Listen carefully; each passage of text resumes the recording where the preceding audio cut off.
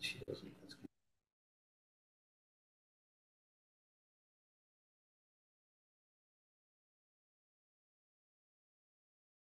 tractor. Yeah.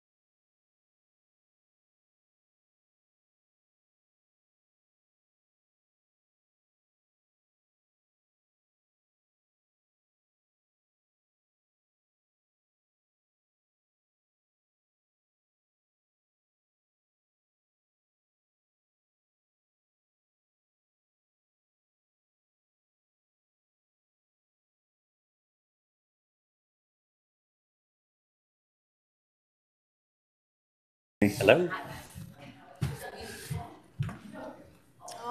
1 minute early, right on time. All right, you get a sign right. Hey. They're waiting for your The other proclamation. big They wanted me to forge, I refused. It's like, she'll come here, I just talked to her.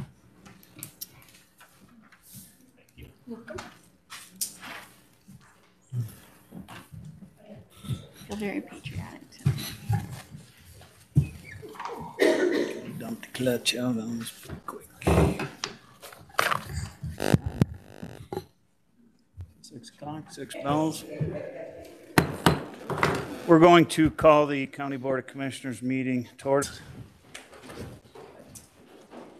Pledge allegiance to the flag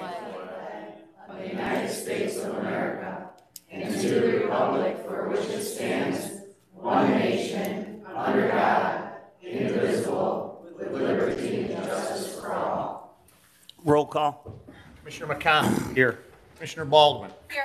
Commissioner Beeden. Present. Commissioner Dunn. Here. Commissioner Rushing. Here. Commissioner Vandenbosch. Here. Commissioner Bohm. Here. Item 3, additions, deletions, changes to the agenda. Mr. Chair, I'd like to add intercept agreement for the Economic Development Alliance of St. Clair County. I'd like to add quarantine to unfinished business for 10A. And I believe you want to have the audit as 7D. Yes. What was it, 70? 7D will be 11A, the audited financial statements. So audit's going under consent agenda? Yeah, we're going to do that. She's got another meeting this evening, so. We have that motion with those changes. I'll second it. All in favor? Aye. Those opposed? Approval of the agenda. I make a motion, we approve as presented with the changes. Support. All in favor? Aye. Those opposed? Item 5, minutes, previous meetings A and B. Mr. Chair, at this time, I'd like to make a motion to approve and file the minutes of the 8/19/21 commission meeting and the 9/2/21 standing committee meetings. Second. Thank you. Discussion? All in favor? Aye. Opposed? Item 6, proclamations. Item A, dedicating the William Jowett Memorial Rain Gardens bioswale. Duke, you have that? And I saw Mr. and Mrs. Jowett in Jowett is attendance, here. along with Drain Commissioner Wiley. Come on up there, get your 5 seconds of fame on TV, buddy. Couple minutes.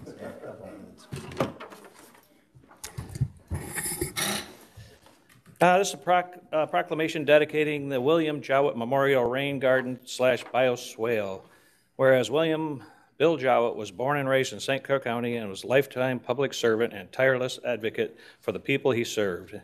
And whereas when Bill graduated from Port Huron High School in 1952, he attended Port Huron Junior College for 2 years and served in the United States Army in Germany.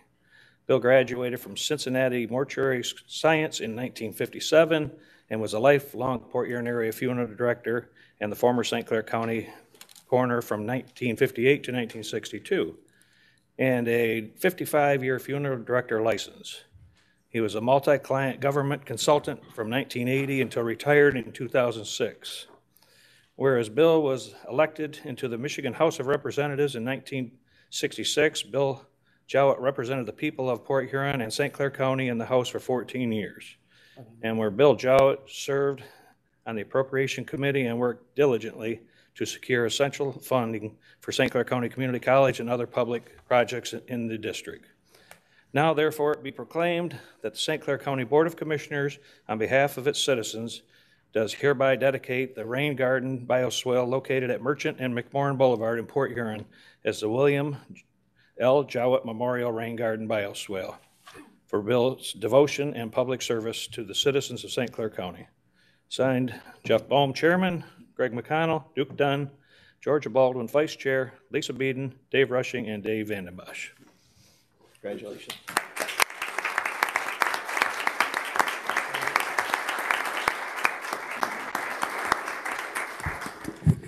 I'd like to thank Chairman Bohm, all the members of the County Commission. It means a lot to me, my wife, and my kids. You know, he worked very hard for the county, trying to get as much money from the state as he could. He passed away 9 years ago, and I appreciate it. Thank you.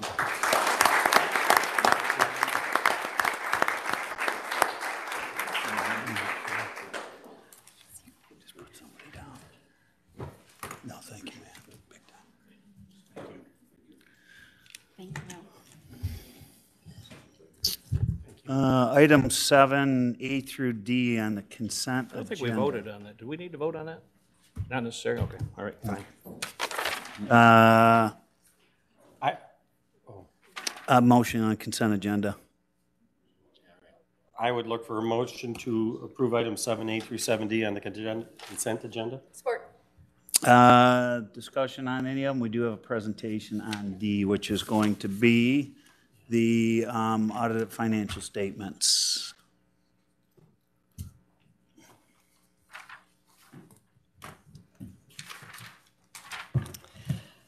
All right. Thank you and good evening. Thank you for inviting UHY to come present the financial results of 2020 for you this evening. My name is Karen Shafiq, and I am the partner on the engagement. We were on site beginning in April or so, and really want to commend the county for all their hard work getting everything ready for us. So thank you. I'm going to spend the majority of tonight's time, at least that I'm up here, on focusing on the general fund for you guys. The presentation packet that you do have has a lot more information in it on all the other funds. So if you have any questions on any of that, let me know. But again, I'll primarily be focusing on the general fund of the county. The first part of the approximate 200-page report of the audit is the independent auditor's report. This is the only part of the report that is UHY's. You do have an unmodified opinion, which is the best that you can have, a clean opinion, and really stating that your financial statements are reported in accordance with GAAP.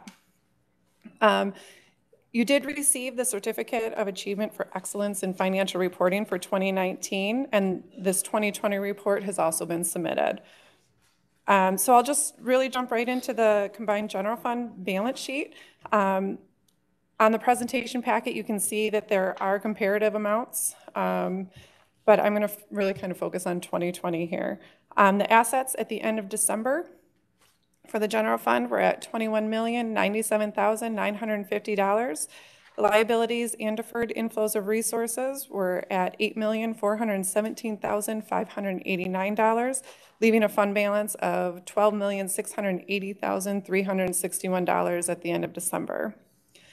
The general fund, when looked at on a budget basis, had revenues for the year of $56,737,292, expenditures of $50,664,706, and other financing sources and uses were at a negative $5,905,440, giving a net change in your fund balance of your general fund when you look at it on a budget basis of $167,146. The budget incentive fund had a change in fund balance of a negative $102,990, and the development revolving fund had no change in fund balance. So looking at your general fund in a combined basis, the fund balance had a positive change of $64,156. At December 31, fund balance is really split into several categories. Details are listed on page 102 of your financial statements, as well as on page 2 of the packet that you should have in the agenda. But the fund balance had non-spendable amounts of $2,189,045, committed amount of $1,132,012, assigned fund balance was at $133,425, and unassigned fund balance was at $9,225,879, which can really be used for general purposes of the county. There are also 2 required letters that we issued. They are the report on internal control as well as the management letter. We have gone over these letters with management, and they're also included in your financial report packet that you have. And then really the remainder of that presentation packet in the agenda there is really summarized information for the other county funds, as well as some pie charts and graphs just kind of regarding the general fund revenues and expenditures and fund balance through the years. If there's any questions, I'm happy to answer. If I could talk. I normally try to find one error in it, and I didn't, so. Well, thank you. I think last year I found Commissioners? a dollar error. Oh, no. That's no It good. was humorous, but why'd you even bring it up anyways? Okay. Anything else? I'd be remiss if I didn't say I've been here since '04. Obviously went through the biggest downturn that we've ever had, you know, in history of, right? Probably since the Great Depression. We've always weathered the storm. We've increased our fund balance in the 17 years that I've been on the board. We've maintained very good bond ratings. We've increased our bond ratings. Some of you recently went to our actuarial report. We have a very strong report on our unfunded liabilities, the things that traditionally here most governmental agencies are struggling with. So kudos to Carrie, as many of you know before, her being our administrator. She was our financial person. Previous to that was Bob Kemp. And ultimately, at the end of the day, as county commissioners, keeping the, you know, to me, the number one thing is keeping the financial integrity of the organization in check. And Carrie and the staff has done a very good job with that. So that's just my narrative. Any other questions at all? When we have funds like in the delinquent tax fund, so there's a large amount of money that's in that fund, but that's not considered excess. That's all spoken for, is that? Yeah, well, that's restricted for whatever the levy is for. If it's Parks and Rec, it can only be spent on Parks and Rec programs. Same with library or anything like that, so. So when the money show up in those accounts and it's not, so if we have 300,000 that we didn't spend in Parks and Rec, that goes into their fund, it doesn't show up in our fund balance. Correct. That is not in the general fund, right? Yep. Thank you. Okay, any other questions? Okay. I guess you just brought up that the delinquent tax funds, the treasurer collects that, but we control it as county commissioners. It doesn't go, please explain it. Do you want to explain that? So the funds in the delinquent tax fund are to make the local units whole for all of those delinquent taxes. The treasurer does have to declare there to be a surplus, and if there is a surplus, then it is for the Board of Commissioners to decide how to spend that. If there's not a surplus, those funds have to stay in the delinquent tax fund. Because I know we had a surplus, that's what I was thinking, and we control the prior. Thank you. Any other questions? Okay, let you get your Thank you next very meeting. much. I Thank you. appreciate it. Thank you. Reports of standing special committees. Oh, I'm sorry. All in favor? Aye. Those opposed. Going on, item 8, reports of special standing committees. David, you start with you, David Van Bosch. Don't think I've got, I mean, we had a very successful event down in Marine City, thanks to Jeff, and we were able to raise $6,500 for our local schools and athletic program, and another $4,000 for our local Lions Club. So helped us with a little bit of debt that they've incurred in the last few years, but thanks to Jeff and playing a big part of it. And it was a good event. Yeah. And, we're already scheduling again for next year, so. David? Just something quick. I want to, because I do support our road commission, I think they did a very heads-up job on the storm. We had a pretty good washout on Boardman Road, just east on Memphis in St. Clair County, and they got right on that. I'm sure they had many issues within the county with that storm that passed through. In addition, our county road commission is working with an Eagle Scout out of Richmond, and he's going to be getting his Eagle Award as a Eagle Scout. So just thank you to the road commission. Okay. Duke? Yeah, just one thing. This Saturday, the 25th at 1 p.m. at the Columbus County Park, they're having a disc golf dedication for the many families that donated money and stuff. So if anybody's available, I'm sure everybody would love to see us. That's all. Craig? We had central dispatch meeting this morning, and I don't know if all of you know, I don't know how far this email goes out, but our 911 was down. It was actually non-existent. It went dark. What Tina said, she's been here 15 years, and she doesn't know if it ever happened before. They've always lost an item, but this time they lost everything they had. They couldn't communicate.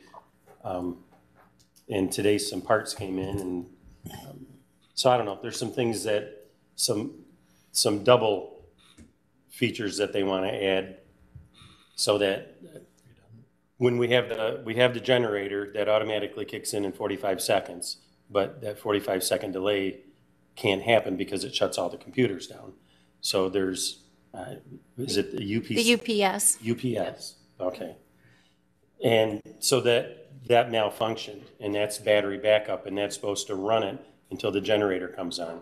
Well, when it kicked in and didn't work, it held everything in its memory basically, so it pulled all our phones and computers and everything down, and they couldn't get them to, even though when the power went back up, they still weren't able to utilize it. And it took them a while to get it figured out, but then it burned out 4 servers at the same time. Whether that was, don't know what the correlation is, but they got some of them in today, and I think we got an email just recently stating that we're back up to full capacity. If it's not full capacity, we're fully operational. So when that went down, I don't know, some of the commissioners may know this, but Lapeer's our backup. We have that agreement with Lapeer. Were they able to flip the calls over to them, or did that? They went to Lapeer, and there was a couple, as anything, you have all these plans in place, and until you actually try them. So they got some of our calls. Fortunately, they were able to call some of the fire departments. I think they called Fort Gratiot because they had a couple of calls in Fort Gratiot. So they physically, on a landline, called Fort Gratiot Fire Department and said, listen, you've got these calls, and they went out there. And so the calls that got transferred were taken care of. So it did work. So the biggest glitch, I think, was the non-emergency lines being down create a lot of havoc. And when people call in on the non-emergency lines and they can't get through, then it becomes an emergency. And so there was a lot of issues with that. So good learning experience, if nothing else. And they're going to try to do some more testing, and if they can, on this equipment. Some of their handheld radios, they found out that were, they work and they use them, but they don't use them for extended periods of time. So when you use your handheld, the batteries depleted very fast, and it didn't matter before because they only needed them for a minute, 2 minutes, or whatever it was. Well, when they needed them for a few hours, the batteries went down. So even though they were plugged in and said they were charged, they were old and didn't hold their shelf life. So they got new batteries put in, and so they're working on it. But at least it's up and operational again, and I give them credit. There was a lot of hours put in, like complete days. What Tina, she was there 36 hours straight, trying to get things going. So I give a lot of credit there. Georgia? I do. So 2 things, and just for maybe to pass out to your areas too. The county master plan is still asking for information and feedback. So there is a link on the county's website, and for anyone to, public, everybody to fill out, but it asks questions about what you want to see in your community from a land use standpoint, things like that. So still looking for that information. It's on the left-hand side of the stcounty.org, and the same with the gypsy moth reporting. So to make sure that we're still pushing that message out to get, so, now that they've all gone dormant, it's, you're not really thinking about it. So just to make sure, I guess my ask is to push that information out to make sure. You have an estimated time frame with Michigan State University working on the gypsy moss? For what? An estimated time frame when they're going to have a report on potential what we're going to do next year. Well, they don't start the canvassing of the areas until November. Okay. So, well, yeah. So November, I had an email today and wanted answers to that. Yeah, so the canvassing is most effective when they do it in November. That's when you can start to do the maps. then they'll go back and look again, and then, you know, if there's some kind of spray program that's recommended, wouldn't happen until April, May. That's kind of the time frame. Okay. Lisa? After our last commissioner meeting, the health department did put up the FAQ, so thank you to Dr. Mercantile and her team, and of course all the commissioners and the public that submitted questions. Those are available online. The community health assessment is also underway, so we should have that report end of the year to really see the needs of the community. And then just flu vaccine, or the flu season is on us, so you'll start seeing that pushed out through the health department and your local physician. So there's lots going on. Okay. Two things here for me. We had a meeting on September 9th down in East China. We have that 26-mile road corridor committee, if you want to call it. It's Dan Casey, Dave Struck, Steve Katzen, who's a planning guy, Kurt Weston, and Bill Hazelton. That agreement went out, and we've got some respondents to that, but I actually received a call from East China to look at the King Road corridor, about other potentials tying in. We actually had officials from Marine City down there, really to take even a more comprehensive look at, yes, 26-mile road, but can East China, pull some capacity, which actually even ties into the equation of St. Clair, because St. Clair's kind of maxed out right now.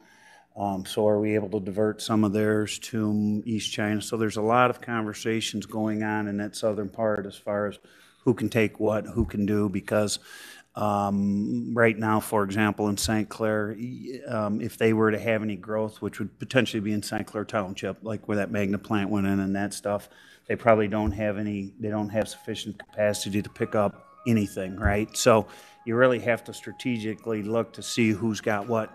And I can tell you that everybody's talking, they understand it, everybody gets it for the greater good. 15 years ago, we've never had this conversation, I can assure you that. It would have been, mine kind of stuff, which doesn't do you any good. So everybody's... People that drive by that Magna plant for the first time are just, it's a chin dropper. I mean, it's just... 10 and a half months, that comes back to shovel-ready projects. That project, by the time they bought the core and knocked it down, up, running, producing 370,000 square foot, full production, building built, not 100% staffed, but it'll be 85% staffed, 10 and a half months. That's how quick a time frames that these automotive things are under. So that's why if we're going to play in that game, you got to have these sites. October 20th, I'm going to be downtown Detroit to do the final pitch on the Marine City Marina project. We went and talked to DNR Trust Fund. As everybody knows, they've identified a piece of property down there. It went really well. We kind of left a map out to identify some future potential growth parcels. So all we're going to go back is take the mapping so they get a better aerial of what this is phase 1, phase 2, phase 3, but it was very well received. So keep our fingers crossed. Are they voting on the 20th? No, they'll write shortly after that, you'll know if you get funded or not. I think it might be that December time frame.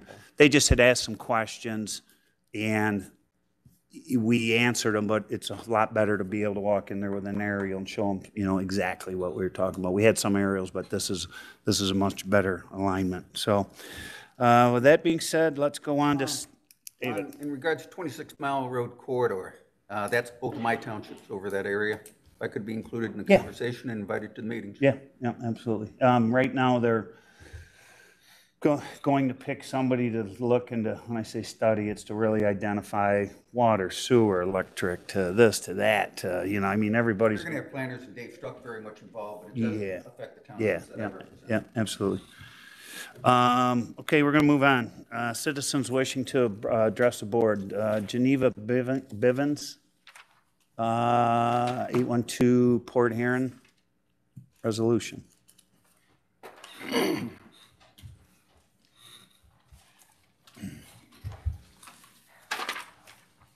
Good evening, everyone. My name is Geneva Bivens. I'm a St. Clair County resident.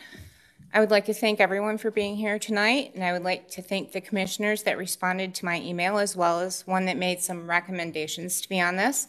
I will let that commissioner decide whether they wish to disclose that information, and I'll just get right into it.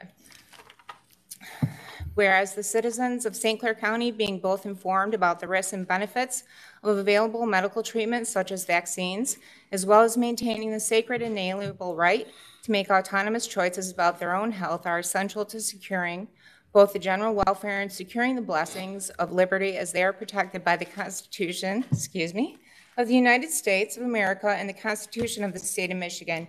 And whereas we, the Board of Commissioners for St. Clair County, believe that the medical decisions of citizens are best made in consult with our healthcare professional who is knowledgeable of the citizen's health history.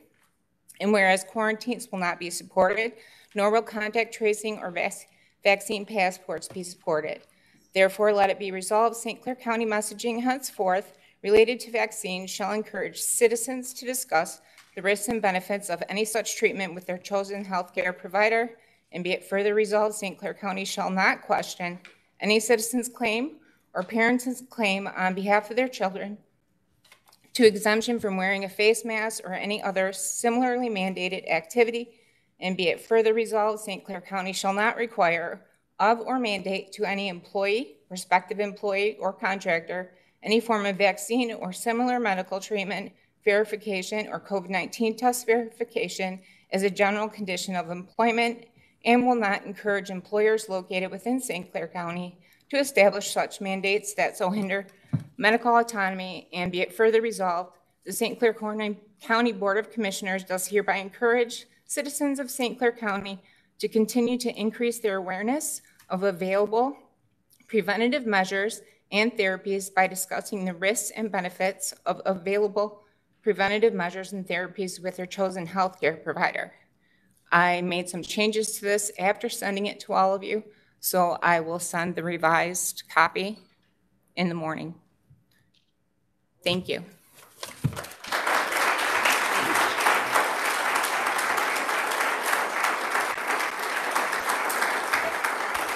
Sean Treadway, COVID Board Answers. Sean?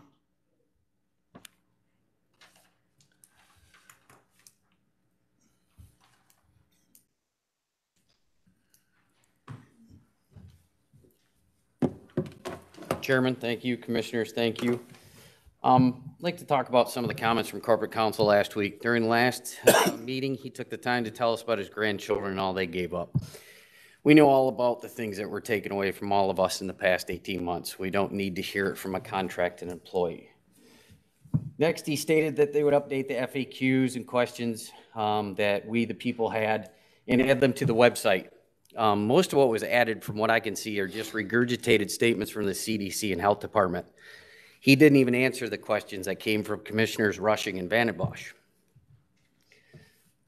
Also, as he spoke, he continued to use the word "we" when describing quarantine order, the possible discrimination between vaxxed and unvaxxed, recommending the order, and feelings that the warning letters were appropriate. Who are the "we" that he speaks of? Shouldn't these type of discussions happen at the meetings? Are these discussions that affect the citizens of the county being discussed between the council and the health department? Are there meetings between some board members and not others? Board members, are you present during any of these discussions? Should these discussions and decisions be made in front of the public? Is corporate counsel applying the same rules to the other schools that he represents? And shouldn't counsel be advising and not deciding? Counsel's own words imply that he is on the decision-making team and not the represent and advising team. Has there been any other commissioners besides Mr. Rushing and Mr. Vandenbosch with the intestinal fortitude to publicly express their opinion or questions on any of the COVID orders? I asked at the last meeting where you all stood. No answers yet. Are we not worthy of your answers? Will we hear from you tonight, maybe? Will you let us know where you stand on the COVID orders? If I'm not mistaken, you all served 2 years as commissioners. Our group as patriots grows larger and larger by the day, and you can guarantee that most every one of you will face primary challenges next August. We understand that these are difficult decisions, but we demand strong leaders who are not afraid to speak up and speak out. You cannot remain mute behind your dais any longer. We will take back the people's seats with individuals that represent us. We, the silent majority, will no longer remain silent. Thank you.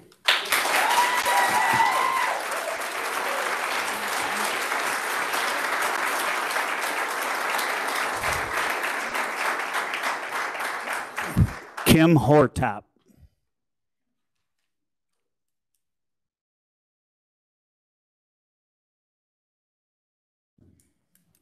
Hi, good evening. Hi, everybody. My husband was called in for jury duty, and he came back and he told me that they were pretty much packed in there like sardines. No care in the world for masks or social distancing, nothing, but yet we continue to treat the children like they're diseased cattle and shove things up their nose all the time, which is child abuse, by the way. To me, it was determined at the last meeting that the warning letter, to me, it seemed like it sounded like a bunch of BS, that she couldn't do what she was saying in the letter. So I'd like to read the U.S. Code 18, Title 18, 1001.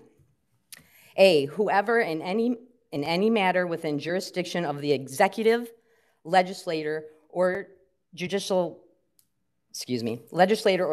branch of the government of the United States knowingly and willingly, 1, falsifies, conceals, or covers up by any trick, scheme, or device or a material fact. 2, makes any material false, fictitious, or fraudulent statement or representation. 3, or makes or uses any false writing or document knowing the same to contain any materially false, fictitious, or fraudulent statements or entry, shall be fined under this title imprisonment not more than 5 years, or if the offense involves international or domestic terrorism, as defined in Section 2331, imprisonment not more than 8 years or both. In Section 2331, number 5, the term domestic terrorism means activities that, under Part B, appear to be intended to intimidate or coerce a civilian population. So what are we going to do about this? She going to jail? What? She's breaking the U.S. Code.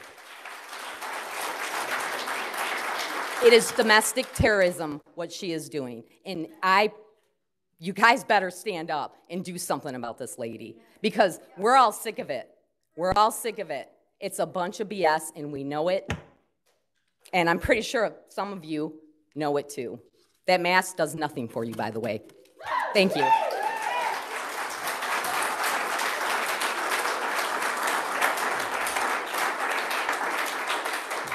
Marcy McClelland.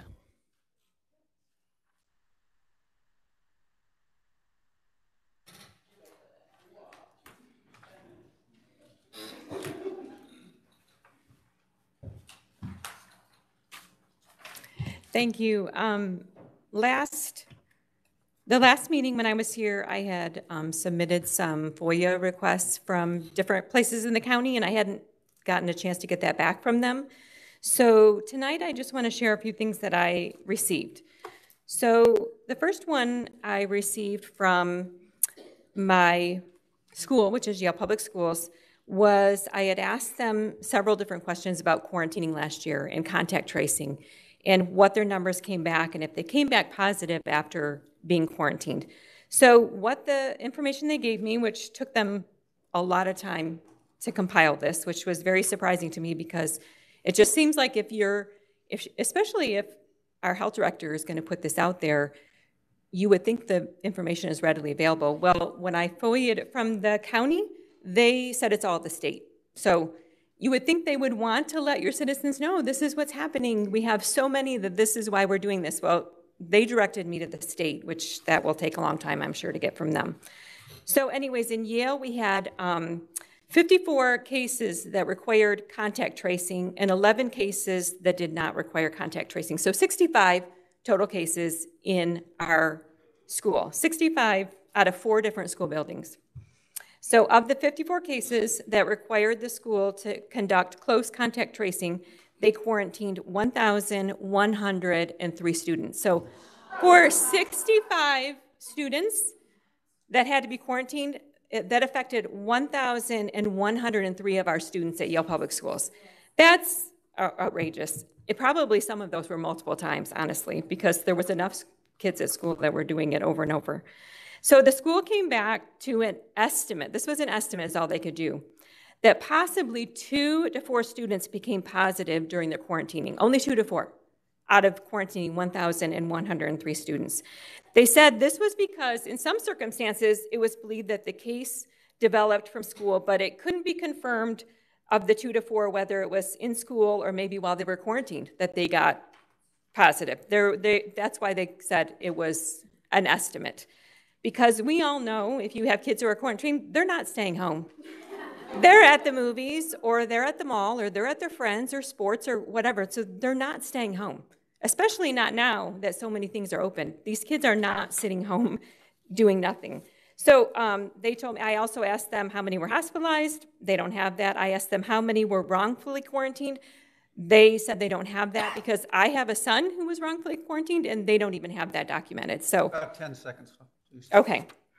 Well, I'm going to move on then to my other thing here because I'm concerned about these 3 letters that our state has received about 1.5 million, and our county, I mean, has received 1.5 million towards COVID issues.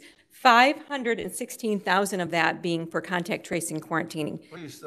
And if you are going to do this contact quarantining, then you need to disperse that money. How it says right here, it says that you can give it for isolation and quarantine for families, including rent, mortgage, utilities, groceries. So if you're going to send these letters out and quarantine these students, please close it up. then you.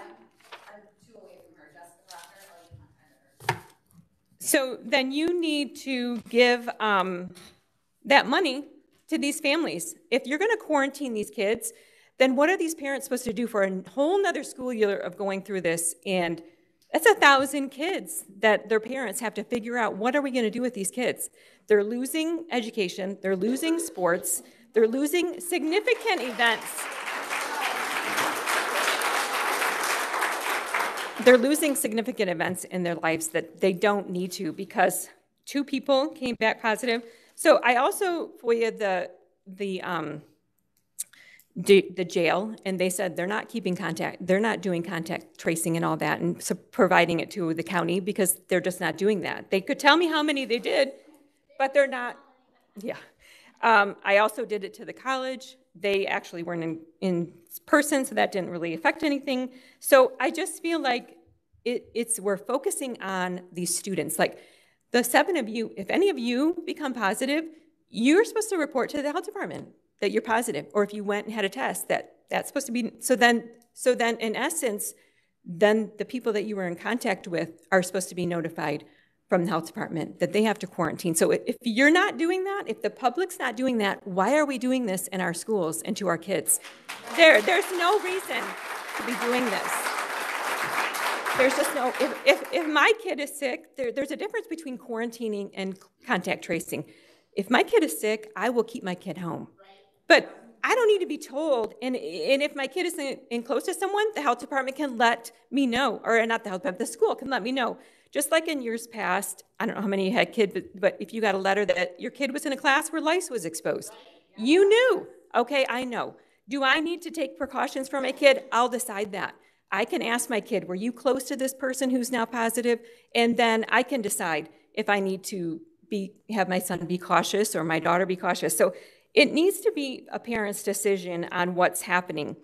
And I don't know, I also want to say that I asked in the St. Clair County FOIA, the public health order says that there was a 7-day test positivity rate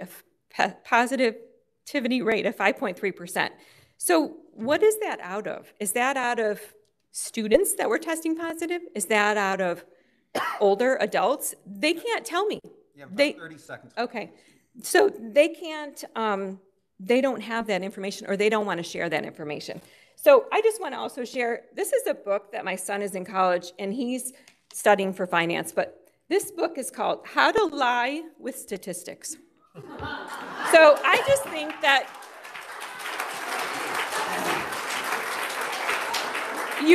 you really have to look at statistics, and she needs to say what that 5% is, and is it out of? Please finish up. Okay, that's all.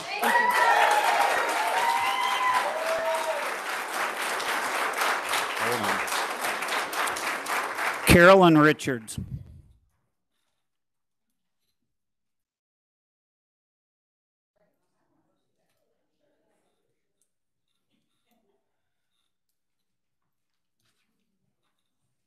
Hi again. So I'm sure many of us are missing volleyball, football, tennis matches, all to be here to make you guys realize that you need to stand up. What is the end goal of this public health order? Because right now, the public health order states until further order by the public health officer. So what are you, the county commissioners, doing to check up on that public health officer? Are you asking her for the numbers, asking her for like, okay, what's come from these quarantines? Are you asking her for that data? Because right now she has unilateral power.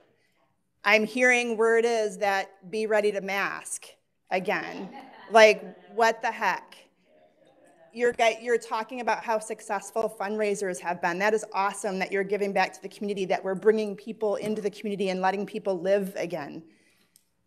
We're seeing these things all wide open, and then we're doing this to the students. It's just, it's unnecessary. That the council, the attorney last meeting said their job is also to address people's rights. At what point are you going to do that? The section that they're having this public health order, section 333.253, says epidemic, which means widespread. With those cases and quarantines just in Yale, like that doesn't seem very widespread. And with everything open, we're packing all these stores and stadiums and gyms. That's not widespread to me. 333.2451 is the other thing that she mentions, imminent danger.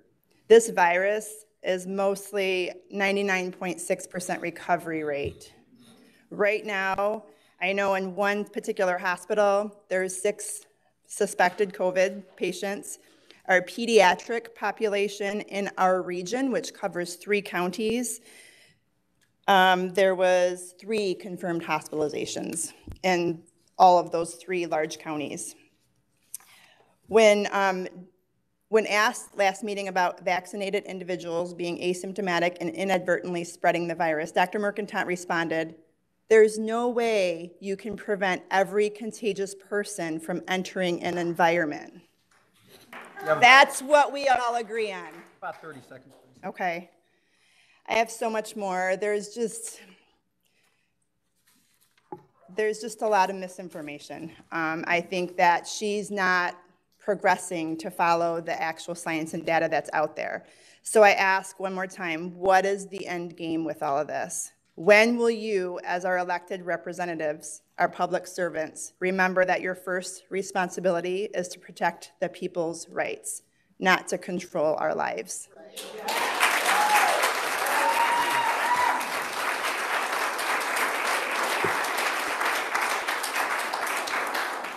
Callista Harmon.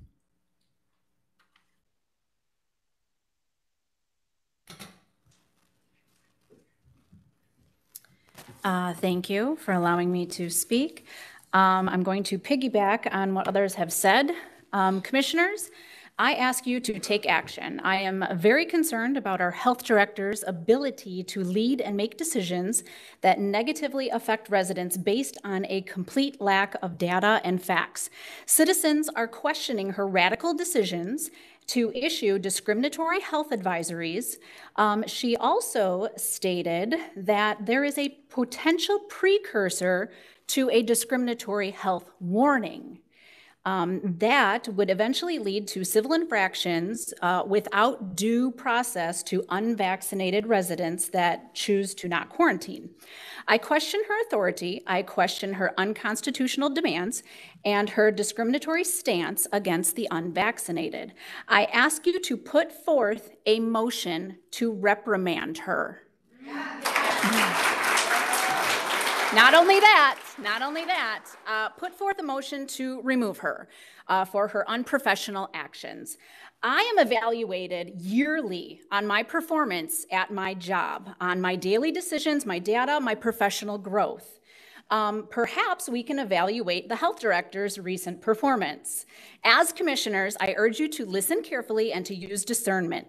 Decisions need to be made regarding her effectiveness and her ability to do her job appropriately. When the health director was asked several questions about her plan on September 2nd, that meeting, the doctor fumbled through her answers and clearly did not have any solid plan of action. There are 7 flaws in her health advisory. I will note all of them. 1, her advisory is a verbal threat. Residents do not appreciate this. Her plan of action and her threat of issuing civil infractions is dead in its tracks. Let's review what she said. We have not yet imposed any regulatory authority. These letters are intended to advise people that this is serious and we are taking our jobs seriously. But quite honestly, the quarantines are short, and by the time we reach an individual, their quarantine is over. End quote. Does that make any sense to anyone? You're going to issue a misdemeanor, but then they're a healthy resident at that point. When will this stop? Number 2, the health director went on to say, quote, we would ask the courts to issue a subpoena in an egregious situation to have a resident held against their will, end quote. So I'll ask you all, is there a scientific scale that the health director is using to rate the egregiousness of a COVID positive resident? And what are we going to do to warrant that person with a subpoena, right? The health director. And who are you, hon? Lindsay Davidson.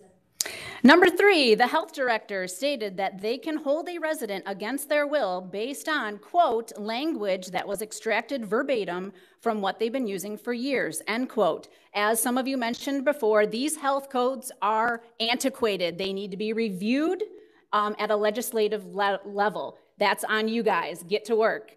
Number 4, the corporate counsel stated that there was one time when the county had to take action in regards to a resident that was had an extremely deadly disease. The corporate counsel also stated that the law enforcement and or the health department cannot issue a misdemeanor without afforded due process.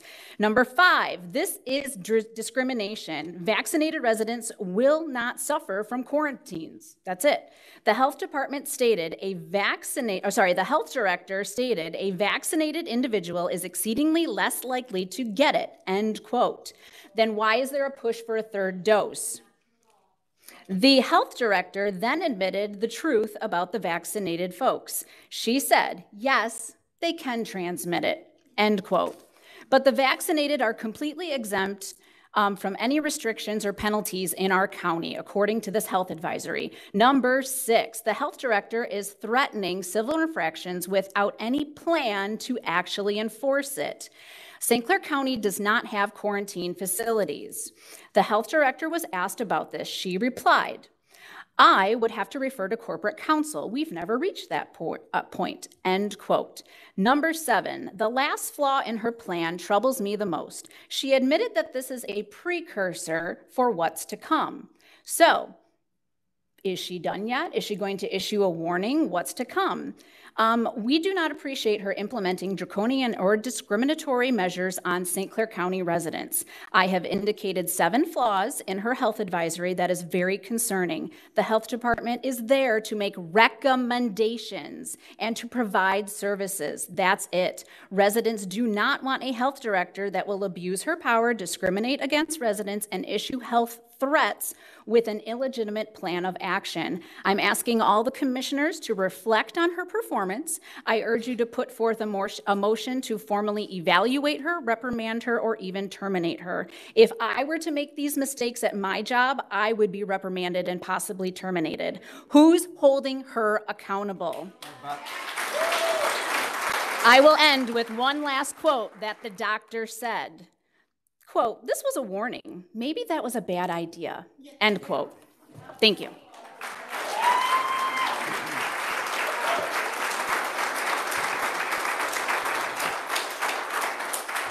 Pam Bensfield.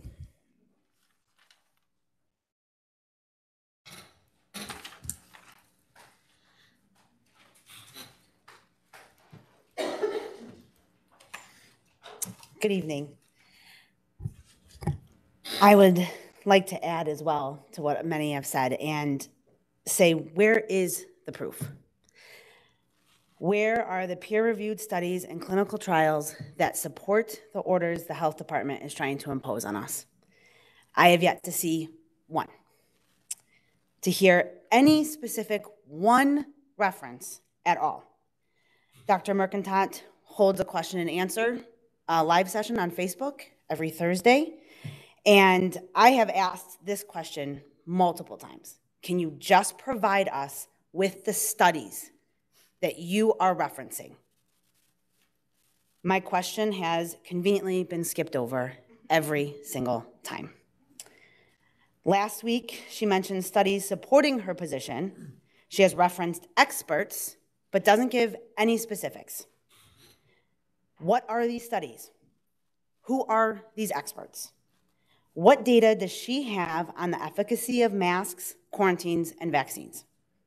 On September 2nd, Dr. Mercantant stated, and I quote on one of her live sessions, "There is no way my team and myself can read every piece of literature that is coming out, and we don't consider ourselves experts in virology and immunology.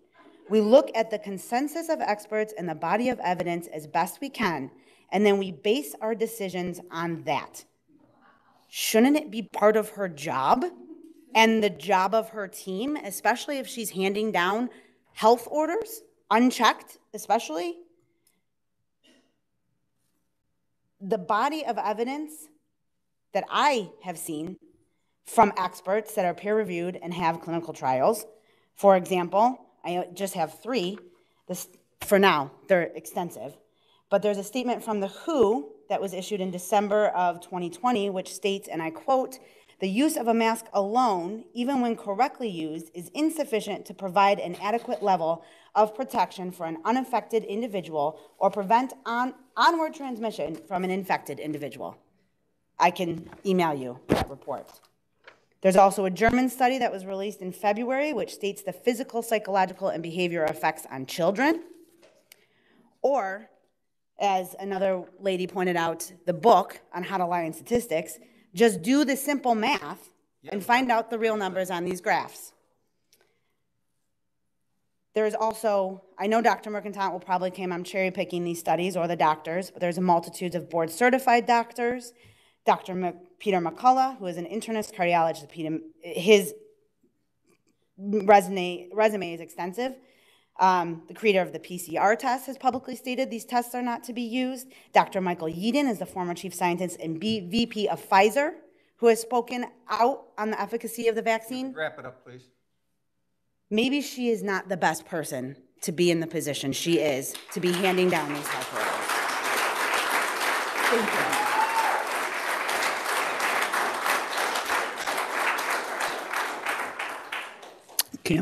Kim Van Bach.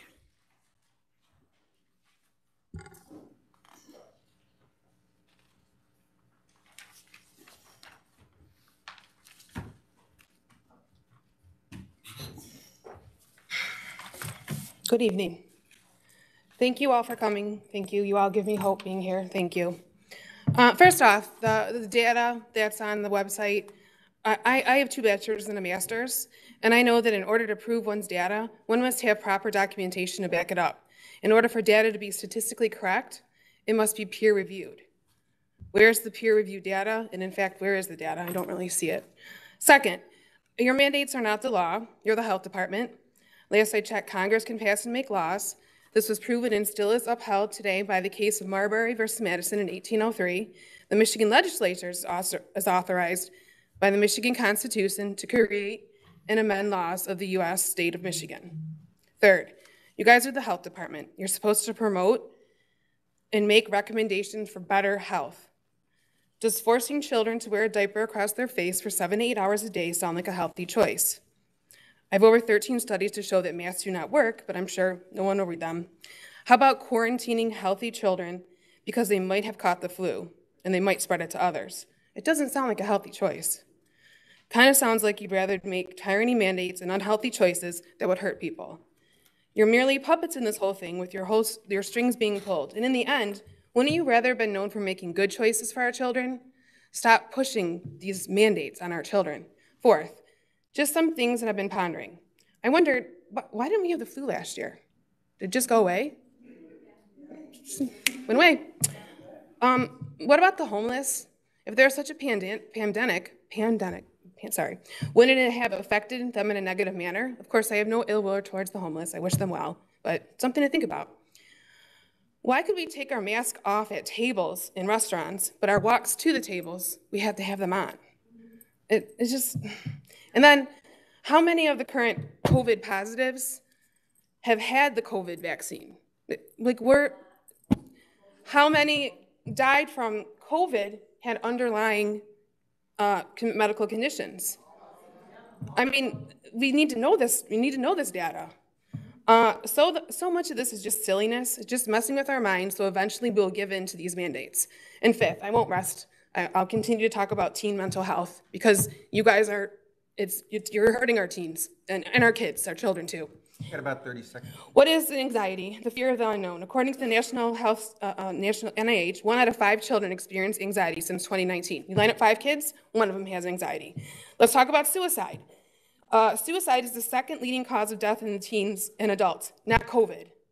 Suicide.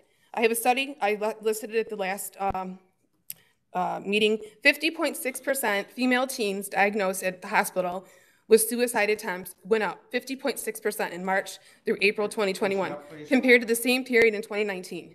50.6% increase of female teens attempted suicides. What are you guys doing? What our kids are thinking that death is a more viable option. Really? I mean, stop child abusing our children. Stop.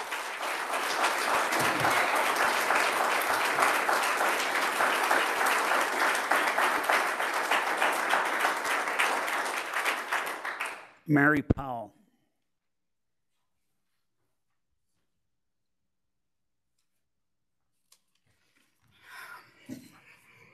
All right, first I'd like to say thank you to the board members, my community, and Representative Beeler for being here. First, I'd like to start with a quote from the Declaration of Independence. Whenever any form of government becomes destructive of these ends, it is the right of the people to alter or abolish. Mr. Baum, I'd appreciate it if you stop texting and start listening. I take notes on my phone when people talk. I'm not. It looks like you're not paying attention. I'm paying attention. Thank you. It is the right of the people to alter or abolish it and to institute new government, laying its foundations on such principles and organizing its powers in such form as to them shall seem more likely to affect their safety and happiness. With this message, I say to all of you, I doubt any of you will run unopposed ever again. This is something that needs to happen if the continuation of allowing a non-elected official to exercise authority in an oppressive manner to control the citizens of St. Clair County. This morning, I received an email from Senator Dan Lowers. It read, "It's frustrating to see some local health departments taking such an aggressive tactic under current circumstances. On the text of the statute alone, there is some authority for them there, yes, but they would still have to go to court and show a number of things. Regardless, this heavy-handed action is far more severe than what has been shown to be required to prevent the spread of the virus. This clearly is not about health care. It's about control. It's about control when the government dictates the private health decisions of its citizens.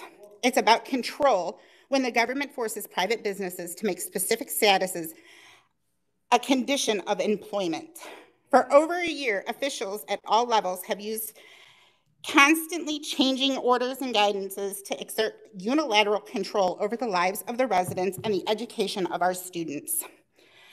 Though twice previously vetoed, the legislation is again beginning to advance that would limit to a 28-day how long the state health officials' epidemic orders could last without needing additional approval. Other measures aimed at prohibiting mandates also continue to move forward. I will also be supporting a bill currently being drafted that would make these county positions filled through an elective process in order to increase accountability. Health decisions belong with the individual, and I will continue to oppose misguided, overreaching measures that through all available means. The health department, the CDC, the federal and state local government have overstepped their boundaries for the last 19 months. The continuation of advisories and threats of detaining people is causing issue within our communities. And as board members representing this people of this county, you need to stop allowing it.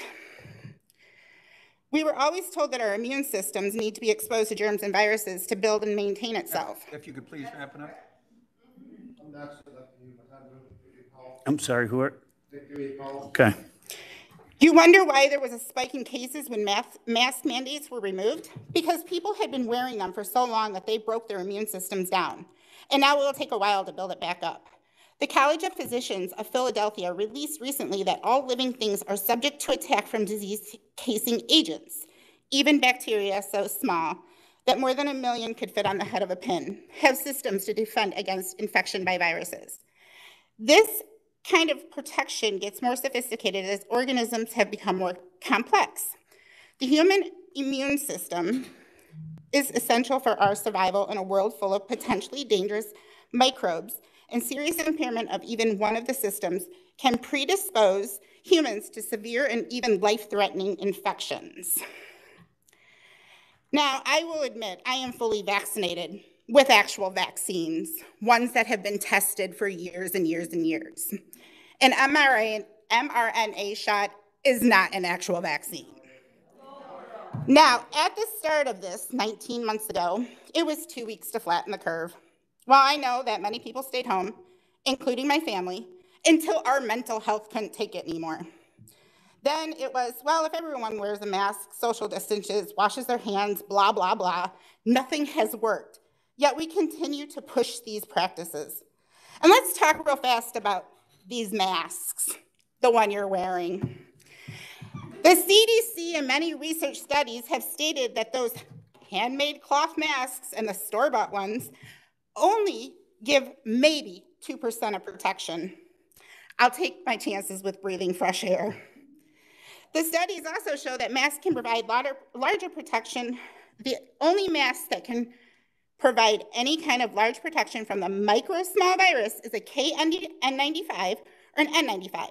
So when you allow our health director to get the bug up her butt to mandate masks again, remember this: the county and health department needs to provide, at no cost to the citizens, KN95 and N95 masks daily to every citizen in the county, plus extras for those who need to change them. Now, the safe and effective vaccine. Does anybody really wonder why medical professionals are now without jobs and refusing the vaccine? Those medical professionals that were heroes last year are now zeros. You got about 30 seconds. Now, those people worked without the vaccine, without PPE, without breaks, for what? To be fired when they don't conform to government? This is the reason that hospitals are backed up and it takes hours to be seen. It's not because of overran with COVID patients, it's because they're short-staffed. Beaumont reported yesterday it was due to staffing issues and a lot of non-COVID relation. Well, they made their bed, and now they must lie on it. I lost all trust in our health department. Please. Okay. I lost all trust in our health department when this whole debacle started, but now they've lost all my respect. When this started, I tried to ask questions on her live feed, on her post, on many venues. Finally, I messaged her personally because I wanted to ask the question about mask mandates. She said to me, there is absolutely no reason, medical or not, that one cannot wear a mask. Tell that to a domestic violence survivor who can't have anything over their face. How about, or the little girl who suffers from internal herpes and almost died at the age of 1 because someone kissed her when they had a cold sore. The hospital here said, it's just a virus, let it run its course. We took her, thankfully, to a hospital outside of this county, and they said if we hadn't, she would have died. Now, after a bone marrow biopsy, after tests, after being scoped, they discovered the cold sores down her esophagus that were killing her. Since then, she's now 7, happy and healthy. But since then, we have maybe 1 to 2 outbreaks a year. In 2020, we had 1 to 2 outbreaks a month because she was forced to wear a diaper on her face at school. Please don't be fooled by the health department numbers. They're reporting all probable and confirmed cases. Our health department must report only confirmed cases because adding those extra numbers is just scare tactics. Now, I'm going to finish with this. Look around, everyone, including you wearing your mask. You know you've all now possibly been exposed, and I wish our wonderful health director was here and our legal counsel, because we've all now been jam-packed in this room for over 15 minutes, and with her current tyrannical order, she must issue all of us a letter of quarantine. So if you're a family of 4, you're looking at how many people having to be quarantined. That means kids missing school, employers missing employees. Mrs. Baldwin, that would mean you missing homecoming tomorrow and seeing your child on the field in the band and homecoming court.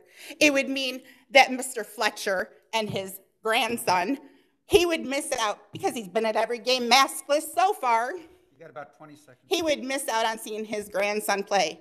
Well, unlike his grandson, my son does not have another year.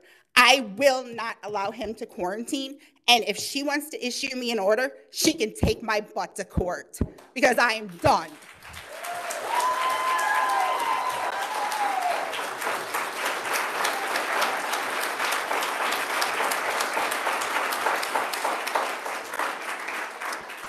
Darren Rushing.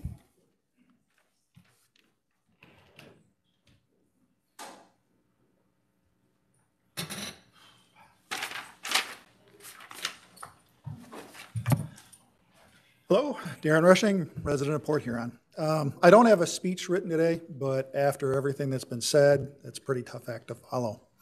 I will bring up several things about the health director and the warnings, I guess. I was the one that initially said, possibly fire her last time. Well, her response was to tighten the screws, put in more restrictions. Well, like everybody said, the statistics, they don't match. Anything that's asked to be proven, nobody can prove it. Okay? Sort of like Denzel Washington from Philadelphia. Explain this to me like I'm a 4-year-old, because that's who we're picking on. Now, obviously, with everybody here, we're going after each other's kids, or at least the health department is. We're not going to stand for that. I think that's pretty obvious. Well, whatever the mechanism is, as far as the health director and her authority, whether it's dismissal, whether it's censure, whether it's reprimand, or whenever she makes a decision, she has to provide the legal basis, run it through corporate counsel, run it through the commissioners. There has to be some form of accountability and some form of proof. This can't just be a simple decision based upon an appointed individual. It's been proven at this point hundreds of times that the directives that have come out are not backed by the science. They're not backed by any evidence-based practices, which is what they're supposed to do. And again, when we asked about corporate counsel, we asked about the thing about due process and serving warrants and arrests. All of those mechanisms are broken or don't exist. Well, they need to exist. If we're going to go down that road, then it has to be done properly. Or the county can be sued for all sorts of malfeasance. Well, let's do that. Or let's hold the county, let's hold the health director accountable. Got about 30 seconds. Okay. What else?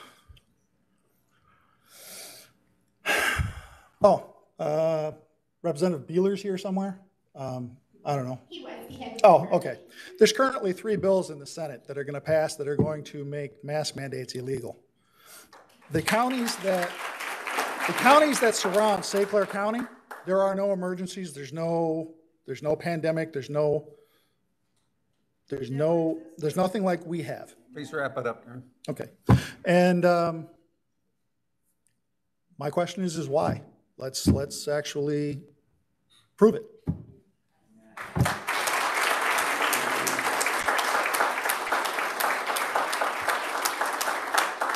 Mary Conlon.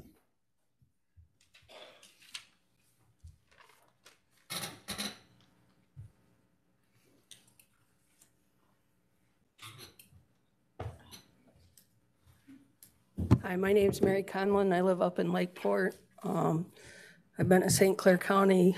I've lived in St. Clair County the majority of my life, minus 3 years. I just have a couple of questions, and I have one story. My question is, if you have a respiratory protection, or if you're requiring masks, according to OSHA, my OSHA, what is your respiratory protection plan? And who's doing your fit testing? And who's required to be fit tested? And I'm asking this in regards to any employee and any student.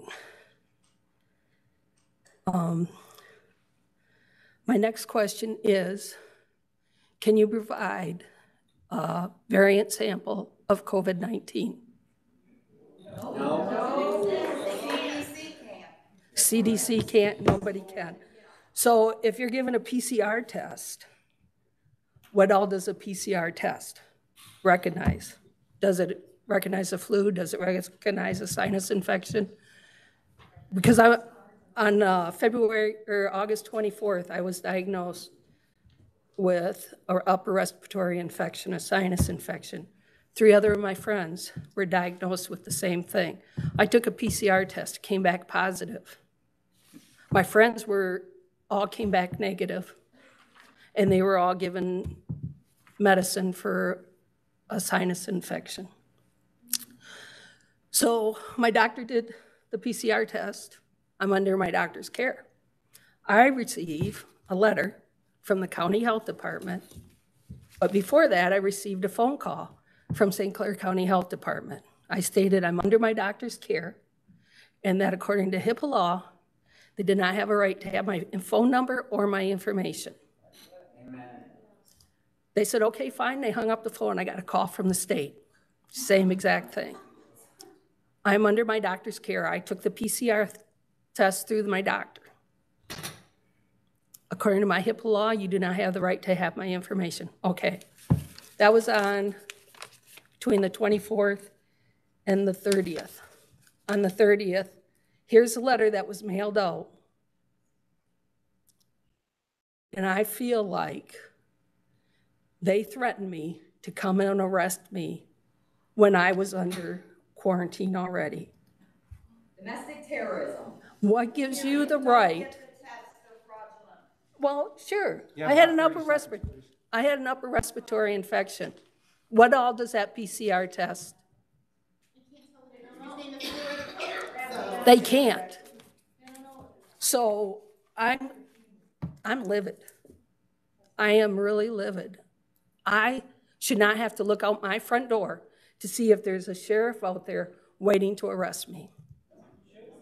So if you all want a copy, I'll make a copy of this letter. Please wrap it up. So it needs to stop.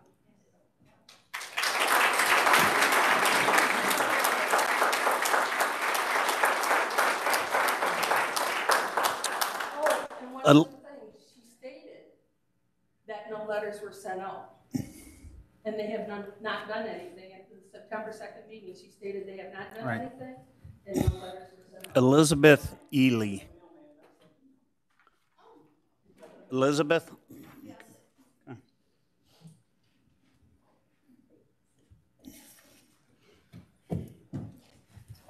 I'd like to say first that I fully support Geneva Bivens' very well-written resolution. I urge you to approve it. I am a 4th-generation resident of Port Huron. When I lived in New York, I worked on media relations with the team of expert witnesses that ended so-called HIV criminalization in 2014 or 15. We won that case because the highest military court in the United States did not wish us to bring in evidence that the PCR and the antibody tests were fraudulent for diagnosing any pathogen. The PCR test is the one currently being passed off as the COVID test. I'm here because I was disturbed by what I saw on YouTube Live at the last meeting as you cited your responsibility to save us from some clear and present danger we don't think we need protection from. Except you took no responsibility for studying the science yourself and asking intelligent questions about it. At least twice, you stated that you didn't really mean that parents would be arrested or prosecuted for not complying with quarantine orders. You just wanted to get their attention.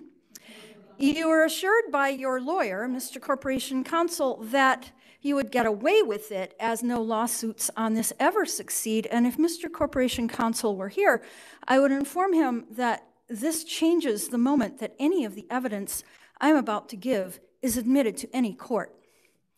There's no responsibility here, but anyway, I prefer accountability. You're accountable to the public, your bosses, which you took an oath to respect, even if some of them are crazy. I get it. You're accountable to the science, and the law will not save you if the science is fake. Yeah, it's fake. Dr. Mercatant presented her PowerPoint slides full of garbage science from the CDC and the state, and she assured you that there were no adverse effects from any local vaccinations, while the audience, given no chance to respond or question, felt they had no choice but to heckle her. The nerve. I have some questions. Cases, based on what? Test results, PCR, already discredited by the very scientist who invented that? About 30 seconds, please. Stats from the CDC and the state. Agendas here, conflicts of interest, politics, or pure as the riven snow? Adverse effects. Did she mean any adverse effects, or did she misspeak, meaning only serious adverse effects? Where is the threshold for serious? Are these reported to her locally, or does she rely on national statistics as reported in the official VAERS database, which is racking up deaths and morbidities off the charts? Yep. Okay, it looks like my time is up. If you could wrap it up, please. Huh? Is that it? I guess so. Thank you. I have more.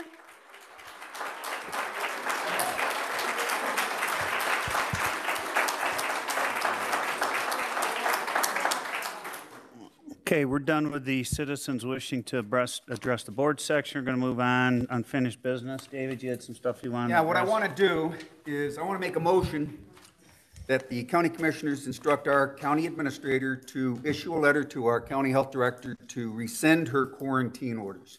We've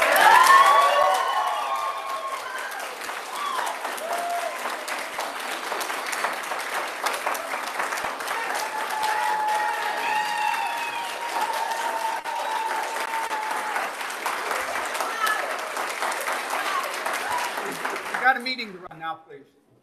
We're going to be doing some discussion here. I need a second before we're going to have any discussions on this. And the quieter we can be, the better the meeting will go. Just got a question for, seeing this is not on the agenda, do we have to make it an agenda item? Usually you just can't take stuff and put it on the agenda when it's not, you know. We do that all the time. In acquiescence, past history, we did a revised agenda. We do this almost every time before the start of a meeting. Almost every meeting we do it at the board meeting that night. Just like you're going to be addressing this, Intercept agreement. yes, the intercept agreement. That wasn't on until we came here tonight. And that's all I did. We do it all the time. Yeah, that was on previous, and I mean, so be it. We also did unfinished questions. Our corporate counsel said he would get me back answers. He didn't get me back a single answer. And all the questions I asked him. And I want to discuss that tonight. And we do have a second, so we can open it up for questions unless you're going to stop the conversation. No, not at all. I just like, I would like to, I guess, get Dr. Mercantile back in here and Gary and to be able to talk about it and stuff and, Well, she's kind of almost always chance here to- when she has an agenda item that addresses her. Yeah, I'm just, I mean, to do it, I have no problems from, talking about, discussing where we want to go with it, but still give the opportunity for corporate counsel and Annette to be in here to, We can do that next meeting, at the Talk- committee talk meeting, and about- continue the conversation. yeah. Because if you have some unfinished, if you have some answers that Gary hasn't gotten back to you. He hasn't. I've got lots and lots of documentation that he was incorrect on, and I'll present it, and anybody else, I can start with what I've got currently. So there should be a mechanism where you at least get it to Gary because there's got, so I did last meeting. I gave it to him, the same stuff I gave. So I let's, handed it to him last meeting. let's give him the opportunity to respond to that, and then let's bring it up. Please keep it down. And then and we can talk about this at the next meeting. No, I want to talk about it tonight. I have a Talk second. about, okay.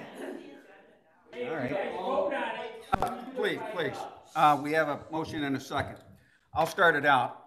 And one of the things I brought up to him in regards, and this is at our county website. This is what Dr. Mercantile put on the website. What's required and what's recommended. Here's the state in regards to quarantine. This is what the state is doing. This is what they should do. If she would have sent out a letter to everybody saying this is what you should do in regards to a quarantine, that's what the state is. I got every page that the state has. You guys can go to the state and get it yourself. In addition, her order starts out, and this is what I brought up to corporate counsel, 2453. The wording that she puts in her order is nowhere close to what the actual law is. So they made three pages of determinations on a law that does not exist. So please, you guys have had the law. I'm sure you had it in front of you. I gave a copy to the corporate counsel, told them that what she's referencing does not exist. I've got the law that states, and it is not what this says. So from that page, from right there, this should be null and void, but they come up with 3 pages of what should and shouldn't be done. On Section I, and I'm going to bring up the 14th Amendment and read that, but on Section I, we have 2 bureaucrats, our county health director and our corporate counsel, that are dictating to 160,000 residents. They cannot be held accountable because they're not elected officials. But in part of his order, or hers, I imagine it's both of them because I'm sure he reviewed this, it states administrative relief from this order may be granted in appropriate circumstances. A person aggrieved of this order must first notify the St. Clair County Corporation Council of all the reasons that this order should not apply to them. Within 2 business days following said notice, the one lady got a notice. If she's aggrieved, she has to talk to the person that wrote this. That is not following the 14th Amendment, which I'll get to, and also the Supreme Court ruling on that exact issue. Or modifying this order as it applies to that specific person. After this response, if that person is still aggrieved of that order, that person may seek judicial review, which means that that person actually has to sue the county, not the other way around. It's actually going to give the county due process, not the individual that are receiving these letters. And that is not what our 14th Amendment. I'll continue, and anybody can interrupt if you got things to say. 14th Amendment. All persons born or naturalized in the United States and subject to the jurisdiction thereof are citizens of the United States and of the state wherein they reside. No state shall make or enforce any law which shall abridge the privileges or immunities of citizens of the United States, nor shall any state deprive any person of life, liberty, or property without due process of law, nor deny any person within its jurisdiction the equal protection of the laws. That's exactly. I'm sorry, a little slower? All right, yeah. We're all worked up a little bit, so, but that's bases the first section of the 14th Amendment. And that's the due process of equal protection. We're not giving our residents that affordability. And I want all of you to consider that. If she's going to do it, and now I'll make reference to Oakland County, I got their paperwork too.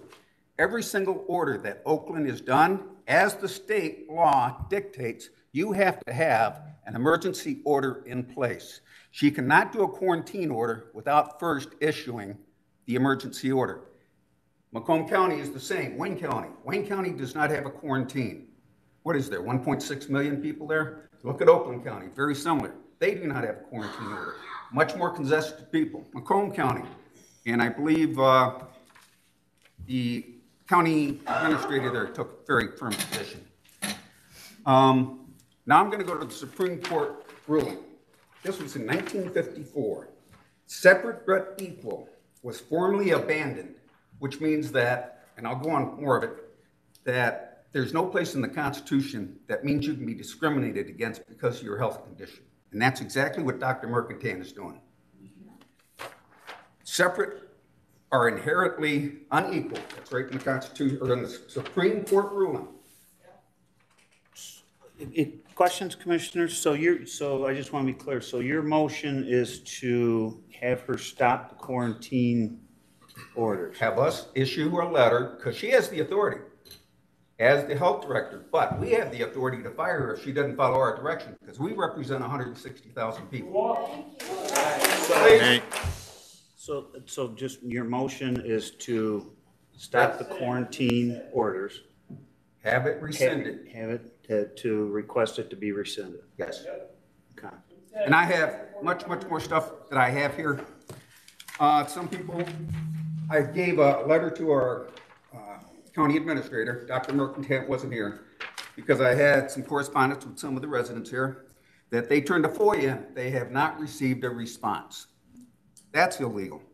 Whether she wants to not give them the answers they want, but she has to give an answer. Now, Carrie Hepting has this is my FOIA for specific questions. And she informed me that some of the school districts, I have to contact them to get some of these answers. But one of them I don't have to get is total of all quarantine, St. Clair County citizens with the dates and locations. I don't need specific identification of the people. What I do want to know is how many people have been quarantined and have been not afforded their due process. And I know if I was given one of those letters, hopefully you read Dr. Mercantile's order. I don't understand it. And if I ever got one of these, I would say, I don't understand it. Until I do, you need to take me to court because I'm not going to follow your orders. Some of them are all certified. Please, no talking. We have a lot of business to take care of. Corporate counsel, he made reference to ADA, American Disabilities Act. That has nothing to do with due process. He said we were not discriminating against. The Supreme Court case I just ruled, separate but equal, was abandoned. You cannot have orders on health issues. Please, go look in the Constitution, see if it's in there. And I think we need to do our due diligence as county commissioners. But back to the CDC. Gary Fletcher brought up that the CDC can direct mask wearing on our school buses. They cannot, and in their CDC, it's on there. They are recommending that cooperating with state and local entities. They have no authority in state, just as they ruled in court in Florida yesterday for their governor down there. I thought Gary said public transportation, the school bus, that they could not mandate. They could mandate on public transportation. That's not what he said. Correct me, did he? That's okay. That's not what he said. And he's saying, and that's what she has in her order. So what is required? If we make a motion to rescind, and if we do that tonight, yes, we still should have the ability, right, for Gary and then that to be able to come in and talk about their position and everything else to, I don't want to say put them on notice or get more information, so on and so forth, but. Well, my motion is to rescind it. If it passes, it does. If it doesn't, and I am asking for a roll call vote, so we're all being held accountable. So there again, we'll put this up for a vote, rescind. If we vote to rescind, they still have the opportunity to come back, and if they have to put something, because we're putting this on the table tonight. Gary's not here, obviously, and that's not here, So I think my only question is that you know, because I agree, we do add things to the agenda. We did it tonight, and we added your issue to the agenda without a backup. Like, I had the agreement this afternoon. I didn't get that it got till added. 3:30. Right, this afternoon. Okay. I mean, hours ago, right, before the meeting. But I had something in my hands to look at, right? Right. I feel like if this is gonna be discussed, I think we should have made sure. You're telling me they were you have here. never been in a meeting where we brought something up that we had no previous information. We've had final action on. No, but you usually have the people sitting in the room to be able to talk Or, about the or, issue. or the document. I mean, So you know, I mean, So I asked a question so that's the prior. thing is like. Not always. If Given you're an gonna say we've done opportunity. that 100%, I'd say that you're not being truthful. So, okay, Dave, it's new to me, okay? New to me. It's been done. I'll take your word for it, but it's not, I've always had something. So your motion is to have Have Carrie the county send a commissioners, letter to. have our county administrator express our Asking- wishes to the county health director to rescind the current quarantine order. And if I can, because I do want to get the meeting going on, part of her, Yeah, no, I think, you guys, any other questions? oh, I'm sorry. Dave?